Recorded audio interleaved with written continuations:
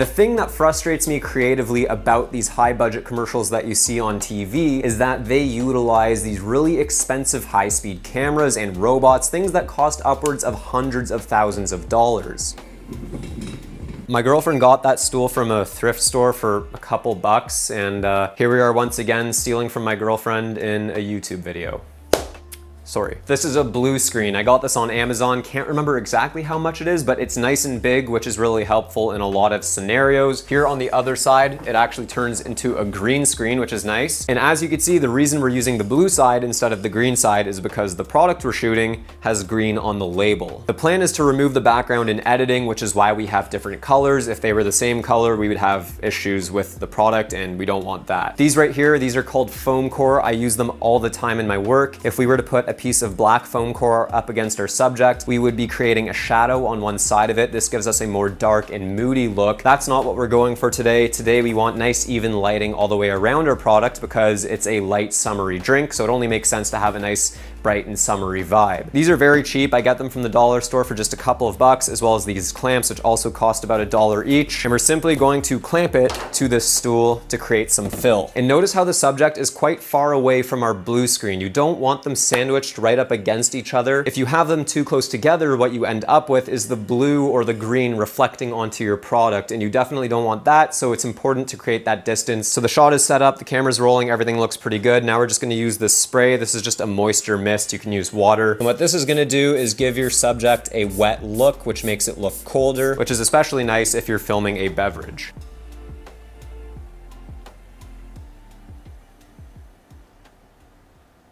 Okay, we did it. We got a shot that I think is gonna work out pretty well. Welcome to Final Cut Pro X. As you know, this is where I edit most of my videos. This is the shot we got. As you can see, it's very straightforward. We slowly have the can rotating around, and then it stops with our label facing the front. The obvious first step is to key out our blue screen. So we're gonna start by going down to our effects tab and typing in keyer, and we're simply gonna drag the keyer effect onto our footage. Now, of course, the keyer only got rid of the blue background, and we still have some other stuff in the shot we want to remove. What I'll do is go back into our effects tab, and I'm going to type in draw mask, and we're going to bring the draw mask effect onto our footage. I'm going to make sure our playhead is at the beginning of our clip, and I'm going to start drawing around our can. Going to go up here to punch in, and we're just making a simple mask around the bottom of the can. That looks pretty good. We're gonna scroll down here, and we're going to add keyframes to both the transforms and the control points for our draw mask. And then we're gonna take our playhead and move to the end of the clip on our last frame, and we're gonna make some adjustments. And this looks pretty good. I'm actually quite happy with that, so we can move along to starting to create this flying can effect. With our playhead at the beginning of the shot and our clip selected, I'm gonna go down to my transforms here, and I'm going to make a keyframe on our scale, and I'm going to scale down to 50%. Next, I'll take my playhead and move it to the end of our clip, and I'll increase the scale back up to 100%. What this does is it creates the effect that the can is starting small and getting bigger as the clip goes on. The next thing I want to do is add some rotation. So I'm going to start our clip off with a rotation of about,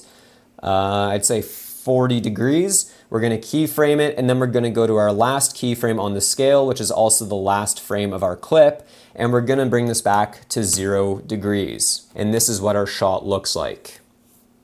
Now, in the previous Socialite commercial that we did, we had the advantage of using motion control devices. What this did was it had the can actually moving through space. That way, as it got closer to the camera, it was actually coming into focus. This is one of the big things that really sells this effect of the can floating through the air. Now, the little issue we have with our shot that we got today is that the can was stationary in one spot, so it's in focus the entire time. What we can do to fix this is we can go into our effects tab, and we can add a directional blur. We add the directional effect onto our clip. We'll bring our playhead to the beginning of the clip. We'll boost up the blur all the way to 70% and keyframe. And then we'll scrub through, and as the logo kind of comes around, I think right here we can bring this back down to 0 so that it's perfectly in focus. Now, this little trick isn't going to be quite as good as the can actually moving through the shot coming into focus, but it's pretty damn close, and it does get the job done. This is what we've got once we've added the blur, and you can see that it starts blurry, and as it gets closer to the camera, we have a shot that's in focus. In my generators here, I'm gonna pull in a custom generator, and we're just gonna create a blue solid. So we're gonna trim it down to size, and we're going to change the color of our solid to blue. Effectively, what we've just done is created another blue screen, and I know that seems kind of silly because we just got rid of our blue screen,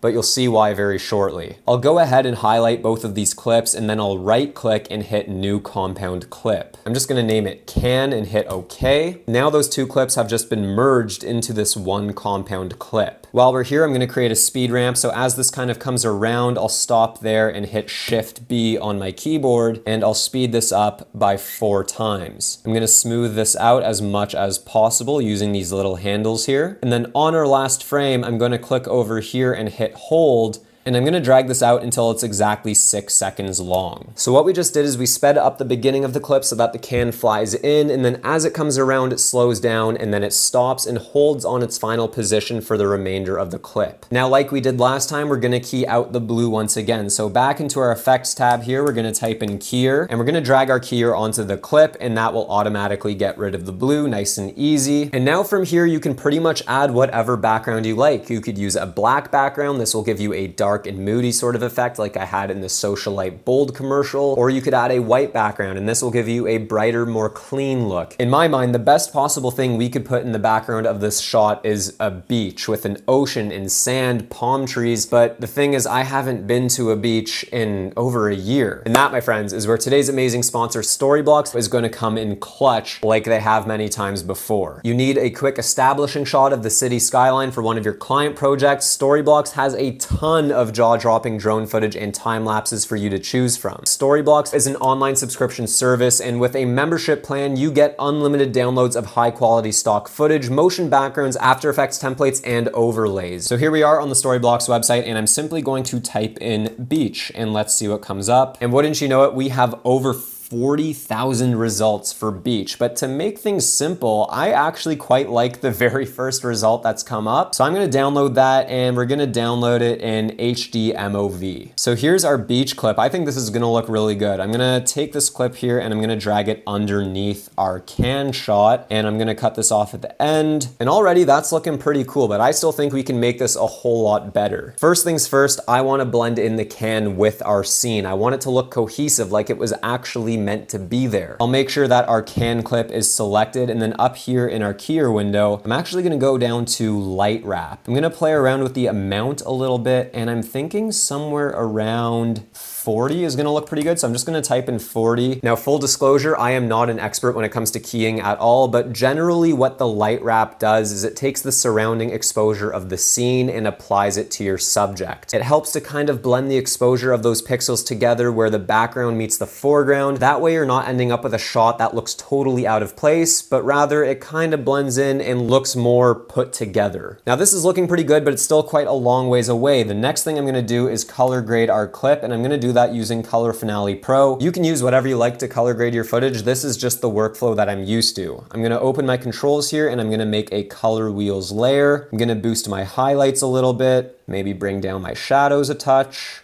boost the saturation, fix our white balance, and I think that looks pretty good. That's actually starting to fit in very well with our background. Now, the next thing I want to do is start adding some life to our background. So I'm going to take our playhead and move it back to the beginning, and making sure our background layer is selected, I'm going to punch in our scale to about 130%, and then I'm also going to reposition it downward to get rid of that dock. I just want the sand, and I think -250 looks pretty good. I'm going to set a keyframe on our scale here at 130%. And then I'm gonna scrub along here and find the point where our can stops flying in and stays still. And now I'm gonna increase my scale to 140%. Now what we're getting is this effect where as the can is coming closer to the camera, we also have the camera seemingly moving closer to the can. Now, to take this a step further, I'm gonna go back to my effects tab here and type in directional once again. This is that same directional blur that we originally applied to our can, but now we're gonna apply it to our background. Making sure that the playhead is at the beginning of our shot and the background layer is selected. I'm gonna go up to our amount here for our directional blur and turn it down to 0 and create a keyframe. And I'm just gonna scrub ahead a little bit to right about here. And I'm gonna create another keyframe on a directional blur, and this time we're gonna boost it to about 14%. Now by doing this, what ends up happening is as the can is getting closer to the camera, it's coming into focus, but also the background is now shifting out of focus. That step definitely isn't totally necessary, but I personally like the way it looks. Looking at the shot, I feel like the background is a little bit too bright, so what I wanna do is make sure the background layer is selected, and I'm gonna hit Command 6. This brings up our color window, and making sure we're in the exposure tab, I'm just gonna pull down on the master exposure slider to darken up the shot just a tiny bit. I think that definitely looks better. And now I'm also kind of feeling like the can isn't fully integrated into the scene. So what I want to do here is boost the scale of our can to 120%. Actually, we could probably go up to even 140. I really want the can to fill the frame and have this sort of larger than life effect about it. So I think 140% looks pretty good once we move this down a touch. And now to take all of this just a little step further, what I'm gonna do is actually duplicate our background layer by clicking on it, hitting Command C, and then hitting Command V. I'm gonna drag this on top of our whole clip, and I'm gonna find our draw mask tool in our effects window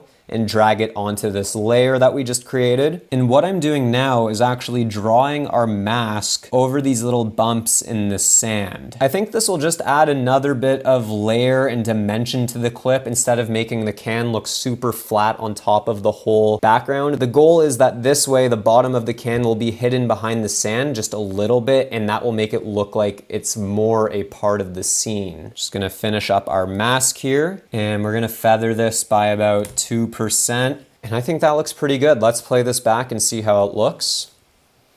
Boom. That looks pretty cool. I actually like that a lot. Now things like this are actually extremely useful because you could run this as a 6-second pre-roll ad. All you'd have to do is add some text, maybe some sound effects, and you get something like this.